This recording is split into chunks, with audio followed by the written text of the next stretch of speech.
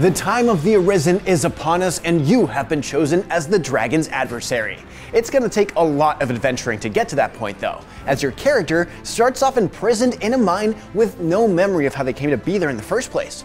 Don't worry, Arisen, we're here to help you land on your feet so you can tackle all of the dangers that lie ahead of you in Dragon's Dogma 2.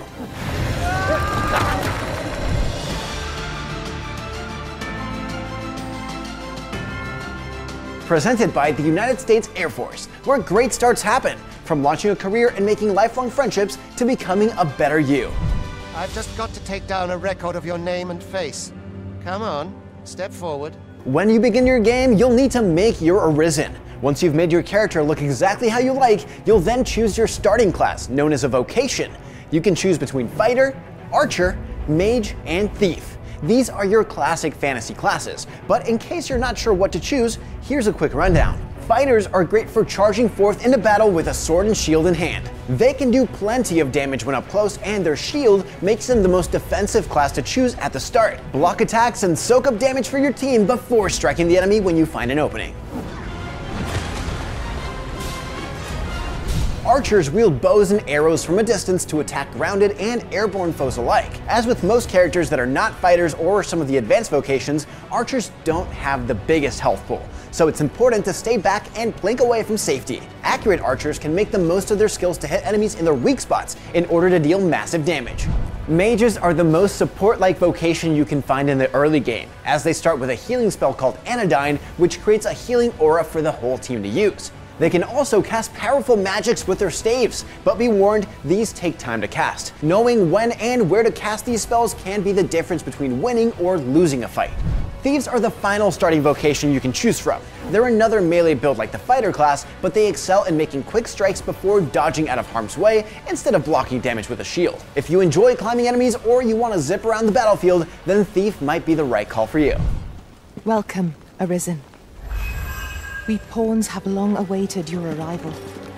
Once you've made your character and completed the opening mission, you'll soon be made to summon a pawn. Pawns are the characters that you'll bring along with you during your adventure, and you can create one exactly to your liking at the start of the game. While you can hire other pawns to fill out your group, be aware that the pawn you create will be with you 24/7 for the rest of the game. So choose the personality, vocation, and voice type of someone who you want to keep around.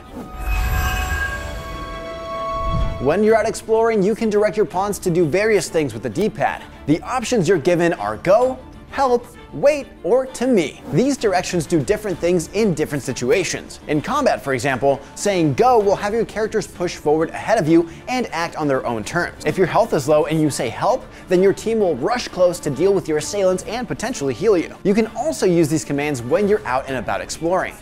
Whenever a pawn points out something in the world like a natural resource or a ladder, you can choose go to have them interact with whatever it is they mention. Getting proper rest is an important duty in its own right. Anytime you rest at an inn, you will hear about your pawn's adventures from when they were hired by other players to use in their own games. When they come back, they'll come bearing gifts and rift crystals. Rift crystals are great because they allow you to summon pawns that are a higher level than you. I pray my efforts aid your cause. Which makes them an even bigger help in tough fights. On that note, it pays to switch up your party's makeup every so often. Hired pawns won't level up alongside the player and always stay at the level they were when you hired them. While you might grow fond of your traveling companions, it's best to switch them out for more powerful pawns once you've increased a few levels so that you don't bring them into situations that they're ill-equipped to handle. You can do this at Riftstones or by talking to pawns that you happen across on your travels. I have a knack for gathering items and am ever on the hunt for new finds. When you start out, you'll only have the rags on your back that you were wearing in the mines, so it would do you well to find some new equipment. You won't have much money before you reach the capital, so you can either complete a side quest at the Border Watch outpost to gain some gold and buy some equipment, or you can talk to an innkeeper and change vocations. When you change your vocation, you'll get a complete set of starting equipment to use, and the cost to swap vocations is relatively inexpensive. Just make sure to store any old equipment you can't use from your old vocation each time you swap. You can also do this at the end. I cannot wait to see your nimble blade work, Master. This is also a great way to try a different vocation to the one that you started with if you feel like taking a different gameplay style for a spin. You level vocations up the more you use them, so it's good to pick one to focus on. But it can also be a good idea to try different ones just to see how they play. You can also level up your pawn's vocation skills or straight up change theirs while you're in here. Once you follow the main quest to the first proper town of Melve, there's a couple of things you should do. First, stop by the apothecary and chat with Flora. She needs to find a fruit roberang, which should be easy enough to make if you don't already have one, by combining dried fruit with green warish. If not, you can also buy them from the apothecary inside. Here for some fruit roberant, are we? Hand it to her and she'll give you your first ring, which will give you a small boost to your health. Her grandfather will also offer you a discount at his own apothecary once you meet him in the capital city. Would you be willing to accompany me to the capital? After you spend time in Melve, head to the main gate to set out for Vernworth with Gregor. There will be a number of monster encampments that you will come across before you ultimately are faced with a Cyclops. This creature is partially damaged by the rock slide it was buried under, but it is still a threat. If you want to make quick work of it, you can attack these rocks with ranged attacks or a thrown object to let loose a torrent of water to knock over the Cyclops, dramatically reducing its health and making the fight much easier.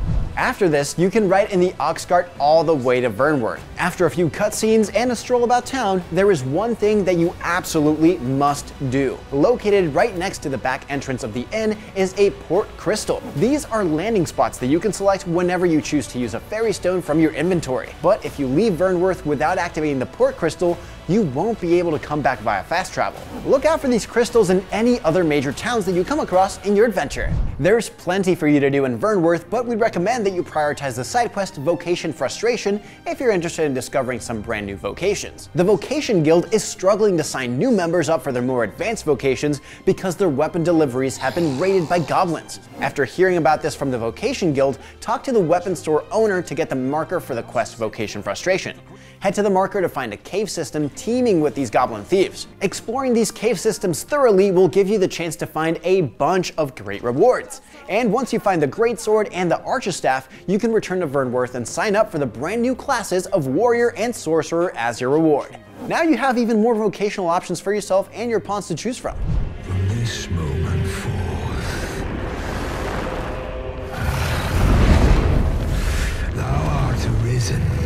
With these tips in mind, you won't be heartless for much longer. So go forth, Arisen, slay the dragon, and reclaim what is rightfully yours. For more on Dragon's Dogma 2, check out all of our guides and features, and of course, stay tuned to IGN.com.